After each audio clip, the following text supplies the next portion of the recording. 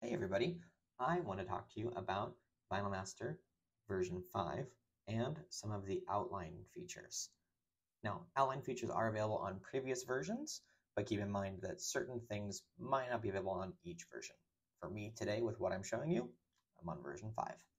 So I've got a couple of designs here that we're going to use as examples. I've got some text that I just typed up real quick, as well as a vector file right here. So let's start with the vector file and we'll just kind of go back and forth with some of the options and show you how they work. So outlining allows you to create kind of a layered or, again, outlined effect or look. Now there are some templates or default options that you can choose from, or you can even use the outline tools module, which I have right over here on the right hand side, to really customize it and make it exactly what you want it to be. Now I am going to show you just real quick how to get to this section. So it's over here on the tools bar. You'll hit tools and then the drop down outline tools and module. So let's just go over some key points of the outline if we're using the create option over here. We will use hello world as an example real quick.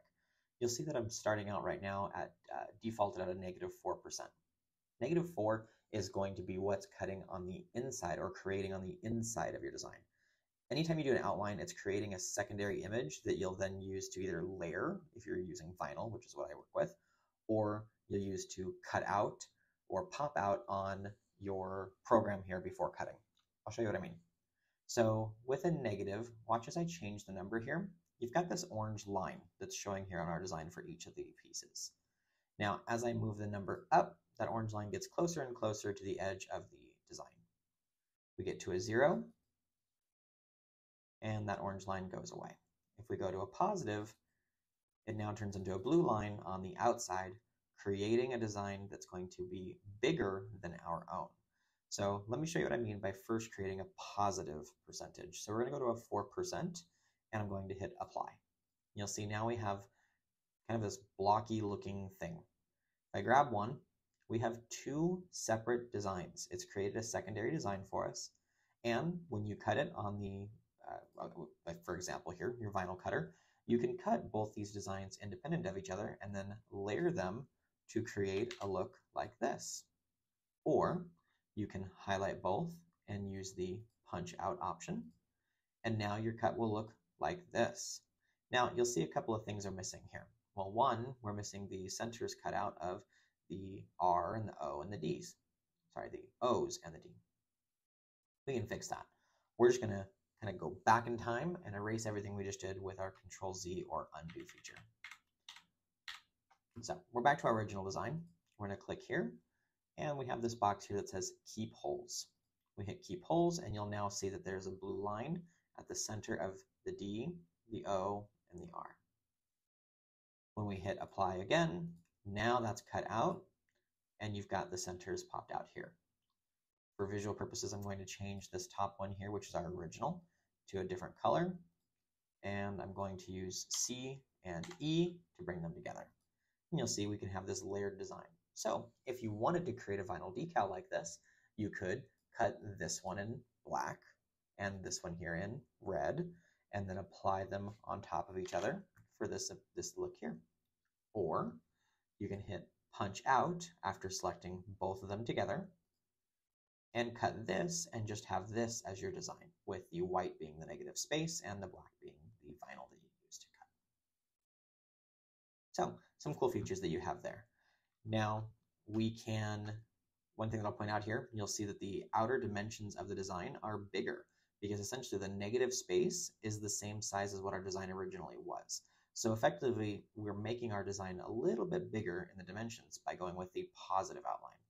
Let's go back in time again with the undo feature to our original design and show you what I mean by going to a negative. Negative is going to cut out the inside. So let's go to a negative. Yeah, -4 looks pretty good right there. We're going to hit apply, and I'll show you again. We have two separate images here, but now the one that we have down here is our original. Again, for visual purposes, I'm going to make the one that we've just created a different color so that I can show you the layering. Now, right off the bat, it's going to want to layer by putting the smaller one behind. Well, that doesn't really work when you go to cut it out, because you've got your larger image on top. So if you cut out, or punch out, I should say, it just deletes it. We don't want that. So we're going to change the layering and bring that red to the front by right-clicking, hitting Object and Display Tools, Order, and Bring to Front. From there, we can reposition everything just a little bit. We're going to go to C and E to position them centered, and we'll do punch out again. And now we've got this design. So those are some ways that you can manually play with the outline options over here. But I want to show you some of the pretty cool templates that we have, and we'll do that by using our vector file that we have here. The templates you'll find over here on the left-hand side, and we've got the little T. These are the vector effects. We're going to click on that, and it's going to bring up a few different features. So the first one we have is the outline module. You can get to that by clicking here too, but we'll click outline module, and that just brings you a few more detailed features that you can do with the image before doing it on your canvas. So you're kind of getting an idea of what things are going to look like here before putting it on your canvas. We've already played around with that a little bit though, so let's move on to some of the templates. We have drop shadow. You'll see that literally creates a secondary image to give it kind of a shadowed effect. And I'm going to change over here to show the cut path, and you'll see the cut path is going to cut your apple out just as you'd wanted, and then it's going to cut another piece here for this portion of the shadow and a piece here for this portion of the shadow. Let's change it back to viewing the image as it should be.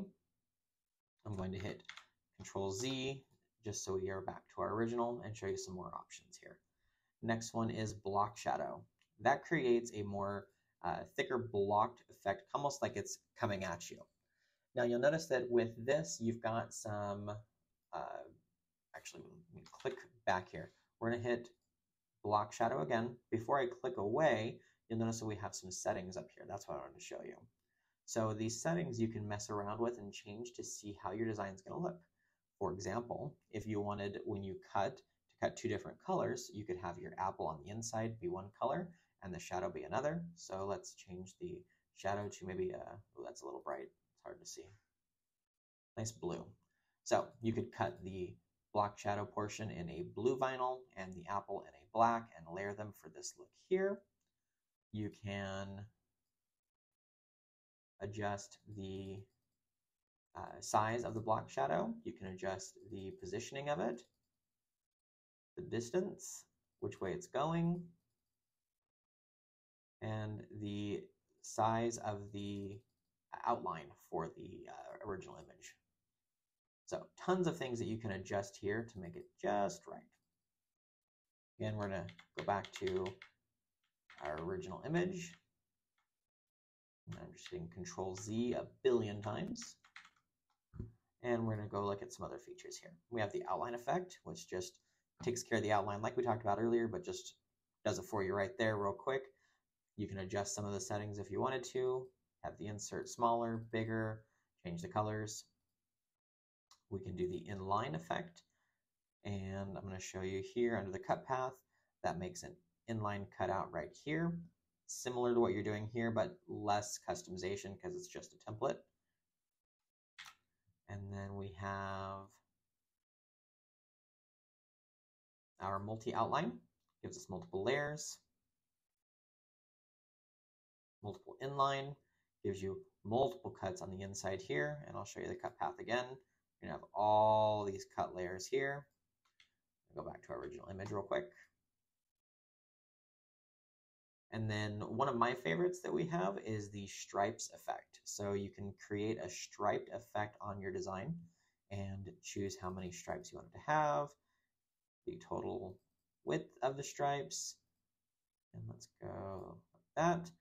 And look at the cut path. You'll see this is our design here.